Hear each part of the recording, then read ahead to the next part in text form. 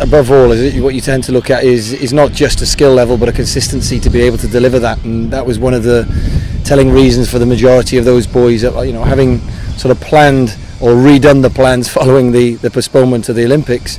It was using things like the skipper and domestic sevens competitions to see those players that illustrated that they could have that consistency in the way that they played and the way that they behaved on the field. And a lot of the boys that have come in from the skipper competition, as you said, likes of Namosi and Suva, I think that both teams went particularly well through the season, and I think that those players that showed the greatest consistency and a point of difference, be it physicality or be it their tackle ability or their ability above the ball, to do that 80 minutes week after week after week, that gives you some indication of what you would be looking for them to be a good sevens player. Now, I'm not saying the answers are all there, it's done.